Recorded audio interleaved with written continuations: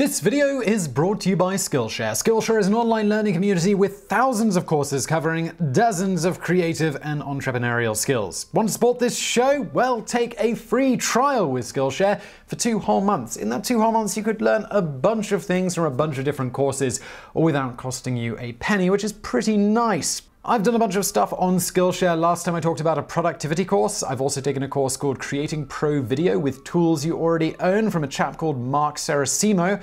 The reason I did that is people email me all the time about YouTube, and I always tell them to just go and get started. That's the best thing to do, and it's really surprising what you can do with the tools that you already own, like a mobile phone, for instance. Skillshare has thousands of courses, unlimited access with premium, 2 months for free. Please use the link below.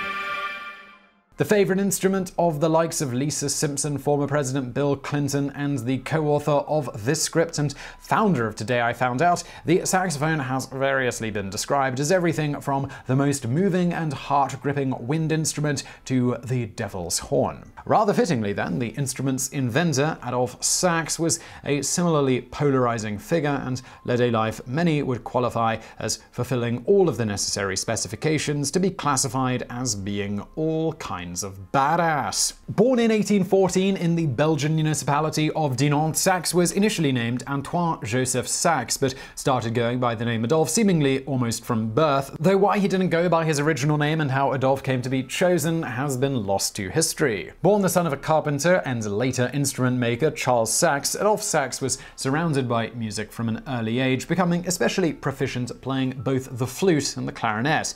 Sax's affinity for wind instruments quickly became apparent in his early teens when he began improving upon and refining the designs of these instruments, as well as coming up with many more. But we're getting ahead of ourselves here, because Sax was immeasurably lucky to even make it into adulthood, given what he went through as a child. Described as chronically accident-prone, throughout his childhood, Sax fell victim to a series of increasingly unusual mishaps, several of which nearly cost him his life. Sax's first major incident occurred at age 3 when he fell down 3 flights of stairs and landed unceremoniously at the bottom with his head smacking on the stone floor there. Reports of the aftermath vary somewhat, from being in a coma for a week to simply being bedridden for that period, unable to stand properly. Young Sax would later accidentally swallow a large needle, which he miraculously passed without incident or injury. On that note, apparently keen on swallowing things that could cause him harm, as a child he drank a concoction of white lead, copper oxide, and arsenic. In another incident, Sax accidentally fell onto a burning stove, reportedly receiving severe burns to his side. Luckily, he seemingly avoided the severe infection that can sometimes follow this, although part of his body was forever scarred. Perhaps the closest he came to dying occurred when he was 10 when he fell into a river. This fact was not discovered until a random villager observed Sax floating face down near a mill. He was promptly plucked from the river and later regained consciousness. But we're still not done here, because in another incident, he got blown across his father's workshop when a container of gunpowder exploded when he was standing right next to it. Yet again, courting death, the young Sax was injured while working in the streets when a large slate tile flew off a nearby roof and hit him right on the head, rendering him temporarily comatose. All of these injuries led Sax's understandably worried mother Maria to openly say that her young son was condemned to misfortune, before adding, "He won't live." Sax's numerous brushes with death also led to his neighbors jokingly referring to him as the ghost child from Dinant. Besides apparently giving his all to practicing for a future audition in a Final Destination film, on the side, as noted, Sax made musical instruments. In fact, he became so adept at this that when the young man grew into adulthood and began submitting his instruments to the Belgium National Exhibition, for a few years running, he was recommended by the judges for the gold medal for the competition. It was only the central jury who made the final decision and denied it to him because of his age. They explained to him that if he won the gold, he would then have achieved the pinnacle of success at the competition, and thus would have nothing to strive for in the following year. In the final of these competitions, he entered at the age of 27 in 1841. This was actually to be the public debut of the saxophone, but according to a friend of Sax, George Kastner, when Sax wasn't around, someone, rumored to be a competitor who disliked the young upstart, kicked the instrument, sending it flying and damaging it too severely to be entered into the competition. Nonetheless, Sax was recommended for the premier gold medal at the exhibition thanks to his other submitted instruments, but the central jury once again denied this to him.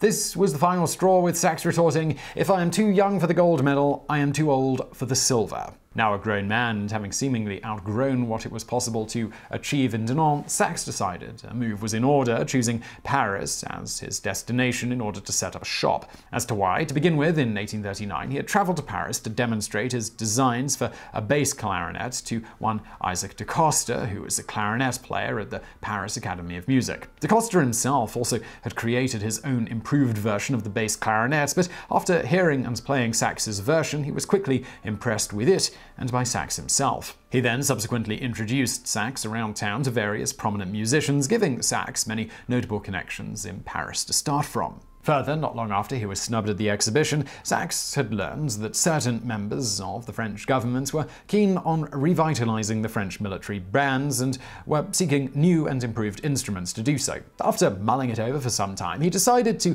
try his hand in the big city. Upon arriving in Paris in 1842, supposedly with a mere 30 francs in his pocket, Sax invited noted composer Hector Berlioz to come and review his instruments, resulting in an incredibly glowing review published on June 12, 1842 in the Journal de Debat. Unfortunately for him, this was the start of an issue that would plague Sax for the rest of his life, pitting himself up against the combined might of the rest of the musical instrument makers in Paris, who quite literally would go on to form an organization just to take him down. But once again, we're getting ahead of ourselves here. As for Berlioz's review of Sax's work, he wrote, "Monsieur Adolphe Sax of Brussels is a man of penetrating mind, lucid, tenacious, with a perseverance against all trials and great skill. He is at the same time a calculator, acoustician, and, as necessary, also a smelter, turner, and engraver. He can think and act. He invents and accomplishes. Composers will be much indebted to Monsieur Sax when his instruments come into general use. May he persevere. He will not lack support from friends of art." Partially as a result of this piece, Sax was invited to perform a concert at the Paris Conservatoire to much fanfare and success. This, in turn, along with his former connections from his 1839 visit, ended up seeing Sax making many friends quickly among certain prominent musicians and composers who were impressed with his work. All this, in turn, saw Sax have little trouble acquiring the needed funds to set up the Adolphe Sax musical instrument factory. Needless to say, this young Belgian upstart, who was seemingly a prodigy when it came to inventing and improving on existing instruments, threatened to leave the other musical instrument makers in Paris in the dust. Said rivals thus began resorting to every underhanded trick in the book to try and ruin him, from frequent slanderous newspaper articles to lawsuits to attempting to have his work boycotted. For example, in 1843, one Dom Sebastian was composing his opera Gaetano Donizetti and had decided to use Sax's design for a bass clarinet, which, as noted, was significantly improved over other instrument makers of the day's versions. Leveraging their connections with various musicians in the opera, many of whom worked closely with various other musical instrument makers around town, the threat was made that if Sebastian chose to have Sax's bass clarinet used in the opera, the orchestra members would refuse to play. This resulted in Sebastian abandoning plans to use Sax's instrument. In the past, and indeed in many such instances where his instruments would be snubbed or insulted by others, Sax had been known to challenge fellow musicians, besmirching his name to musical duels, pitting their talents against one another in a very public way. Owing to his prodigious skill at not just making extremely high-quality instruments, but also playing them, Sax frequently won such duels. In this case, it is not clear if he extended such a challenge, however. Whatever the case, as one witness to the harassment, the aforementioned composer Hector Berlioz would write in a letter dated October 8, 1843, "It is scarcely to be believed that this gifted young artist should be finding it difficult to maintain his position and make a career in Paris. The persecutions he suffers are worthy of the Middle Ages and recall the antics of the enemies of Benvenuto, the Florentine sculptor. They lure away his workmen, steal his designs, accuse him of insanity, and bring legal proceedings against him. Such is the hatred inventors inspire in rivals who are incapable of inventing anything themselves." His audacious plans didn't help matters. As noted, when he got to Paris, one of the things he hoped to accomplish was land a rather lucrative contract with the French military to see his instruments alone used by them. A centerpiece of this, he hoped, was his new and extremely innovative saxophone. While it seems commonplace today in a lot of ways, the saxophone was a revolution at the time, effectively combining major elements of the woodwind families with the brass. As Berlioz would note of this saxophone in his review of it, "It cries, sighs, and dreams. It possesses a crescendo and can gradually diminish its sound until it is only an echo of an echo of an echo. Until its sound becomes crepuscular. The timbre of the saxophone has something vexing and sad about it in the high register. The low notes, to the contrary, are of a grandiose nature, one could say pontifical. For works of a mysterious and solemn character, the saxophone is, in my mind, the most beautifully low voice known to this day." Exactly when Sax first publicly debuted the saxophone to the world isn't clear, with dates as early as 1842 sometimes being thrown around. However, we do know that during one of his earliest performances with the instrument at the Paris Industrial Exhibition in 1844, Sax played a rousing solo from behind a large curtain. Why? Well, Sax was paranoid about his instrument's design being copied, and as he hadn't yet patented it, he decided that the best way to avoid this was to simply not let the general public see what it looked like. This brings us to the military. As previously noted, French military music was languishing in disgrace. Thus, keen to revitalize it in the name of patriotism, the French government created a commission to explore ways to reform the military bands in innovative ways. 2 months after announcing this to the world and inviting manufacturers to submit their instruments for potential use by the military, a concert of sorts was put on in front of a crowd of 20,000 in Paris on April 22nd, 1845. 2 bands would perform in the concert, with one using more traditional instruments and the other armed with various types of saxophones and other modifications on existing instruments by Sax. Both bands played the same works by composer Adolphe Sax. The band using Sax's instruments won by a landslide. 2 months later, on August 9, 1845, they awarded Sax the lucrative military contract he'd set out to get when he first moved to Paris. This was the last straw. When Sax, a Belgian no less, secured the contract to supply the French military, his rivals decided to literally form an organization who might as well have called themselves the Anti-Sax Club. But in the end, they went with, and apologies for my French here, l'Association Générale des Ouvriers en Instruments de Musique, which means in English something I can pronounce, the United Association of Instrument Makers. This was an organization to which the most prominent and talented instrument maker in France at the time was most definitely not welcome to join. Their principal order of business throughout Sax's lifetime seemed to be to try and ruin Sax in any way they could. To begin with, they adopted the age-old practice of, if you can't beat 'em, sue 'em. This was a long-running tactic of the organization, simply designed to tie up Sax's resources, time, and energy in any possible way by keeping him in court. The first legal action of this group was to challenge Sax's patent application on the saxophone, initially claiming, somewhat bizarrely, that the instrument as described in the patent didn't technically exist. When that failed, they claimed the instrument was unmusical and that, in any event, Sax had simply modified designs from other makers. They then presented various other instruments that had preceded it as examples, none of which the court agreed were similar enough to the saxophone to warrant not granting the patent. Next up, they claimed the exact design had long existed before, made by other manufacturers in other countries, and that Sax was falsely claiming it as his own. To prove this, the group produced several literally identical instruments to Sax's saxophone, bearing foreign manufacturing markings and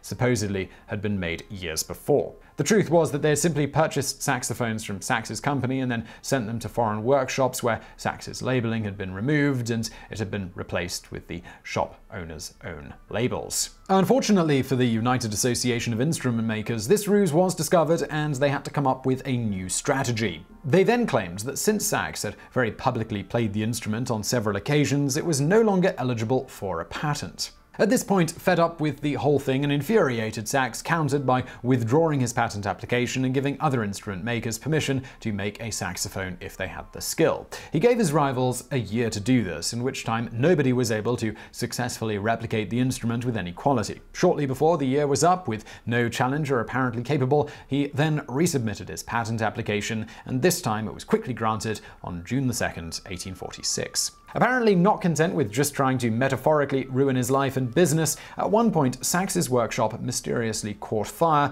and in another, an unknown assassin fired a pistol at one of Sax's assistants, thinking that it was Sax, with it being rumored that the United Association of Instrument Makers was behind both of these goings-on. Whether true or not, things took a turn for the worse for Sax after King Louis-Philippe fled the country in 1848. In the aftermath of the revolution, and with many of Sax's high-placed friends now ousted, the United Association of Instrument Makers were able to simultaneously petition to have Sax's contract with the military revoked, and by 1849 were able to have his patents for the bugles à cylindres and saxotromba likewise revoked, freeing up his rivals to make these instruments themselves. They also attempted to have his patent for the saxophone squashed, but they were unsuccessful on that one. Sax, not one to take this lying down, appealed, and after a 5-year legal battle, the imperial court at Rouen finally concluded the matter, siding with Sax and reinstating his patents, as well as ordering the association to pay damages for the significant loss of revenue in the years that the legal battle had raged. Nevertheless, before this happened, in 1852, Sax found himself financially ruined, though interestingly his final downfall came thanks to a friend. During this time, as noted, Sax was fighting various legal battles, had lost his military contract, and was otherwise struggling to keep his factory afloat. That's when a friend gave him 30,000 francs to help keep things going. Sax had originally understood this to be a gift, not a loan. Whether it was or wasn't isn't clear, but when said individual died a couple of years later in 1852, his heirs certainly noticed the previous transaction and inquired about it with Sax, demanding that he repay the 30,000 francs and giving him a mere 24 hours to come up with the money. Unable to do so, Sax fled to London while simultaneously once again finding himself embroiled in yet another legal drama. In this case, the courts eventually demanded Sax repay the 30,000 francs, causing him to have to file for bankruptcy and close down his factory. But this is Adolphe Sax we're talking about, a man who had survived major blows to the head, drowning, explosion, poisoning, severe burns, beatings by thugs presumably hired by the United Association of Instrument Makers, an assassination attempt, and literally the combined might of just about every prominent instrument maker in his field in Paris. Fittingly for a man who is quoted as saying, "In life there are conquerors and the conquered. I most prefer to be among the first." So Sax, he wasn't about to just quit. And so it was that, continuing to work at his craft in 1854, Sax found himself back on top, appointed musical instrument maker to the household troops of Emperor Napoleon III. His new benefactor also helped Sax emerge from bankruptcy and reopen his factory. It's at this point, however, that we should point out that, as indicated by his childhood, it clearly wasn't just other instrument makers that were against Sax, but, well, the universe as well. A year before his appointment by Napoleon III, Sax noticed a black growth on his lip that continued to grow over time. By 1859, this tumor had grown to such a size that he could not eat or drink properly and was forced to consume sustenance through a tube. Just to kick him when he was down, shortly before this, in 1858, Sax's firstborn child, Charles, died at the age of just 2. Going back to the cancer, his choice at this point, in 1859, was to be subjected to a risky and disfiguring surgery, including removing part of his jaw and much of his lip, or submit himself to experimental medicine of the age. He chose the latter, ultimately being treated by an Indian doctor by the name of Rees, who administered some private concoction made of a variety of herbs. Whether the treatment did it, or Sax's own body simply decided that it would not let something as trivial as cancer stop it from continuing to soldier on, within 6 months from the start of the treatment, and after having had the tumor for some 6 years at this point, Sax's giant tumor began to get smaller. By February of 1860, it had disappeared completely. The rest of Sax's life went pretty much as what had come before, variously impressing the world with his talents in musical instrument making, as well as fighting constant legal battles with the United Association of Instrument Makers, attempting to thwart him in any way they could, while simultaneously the musical instrument makers behind it profiting from Sax's designs as his patents expired. Finally fed up with everything, then 72-year-old near-destitute Sax attempted to get justice outside of the courts with an aptly titled article called Appeal to the Public, published in La Musique de Famille in 1887. The article outlined the many ways in which Sax had been wronged by the United Association of Instrument Makers and the near constant, often frivolous legal battles he fought throughout his time in Paris with them.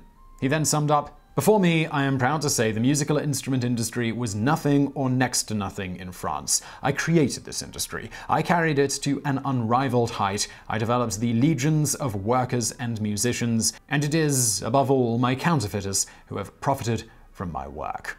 While none of this worked at getting the general public to rally to his defense, it did result in many prominent musicians and composers around Paris petitioning that Sax, who had indeed contributed much to the French musical world, should be given a pension so that he could at least be comfortable in the latter years of his life. The result of this was a modest pension ultimately granted towards this end. On the side, when he wasn't fighting countless legal battles and inventing and making instruments, Sax also had a penchant for dreaming up alternate inventions, such as designing a device that could launch a 500-ton, 11-yard-wide mortar bullet, and he called it, we're not making this up, the Saxophone. He also designed a truly massive organ intended to be built on a hillside near Paris, capable of being heard clearly by anyone throughout the city whenever it was played. In the end, Sax died at the age of 79 in 1894 and was buried in the Montmartre Cemetery in Paris. So Sax had musical skills, and you can too with Skillshare. Now, I checked out what musical courses they have, and they absolutely do have classes on playing the saxophone. Now, I have no idea how to play the saxophone and no particular desire to learn how to play the saxophone, but if you want to, you can do it on Skillshare.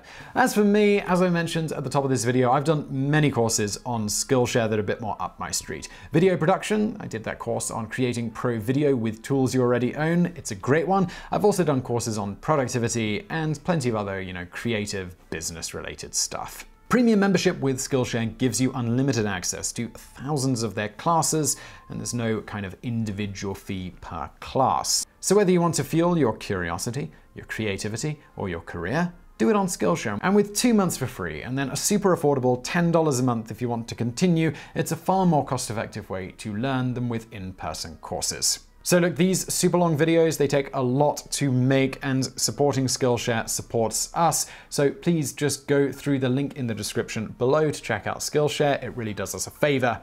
And thanks for watching.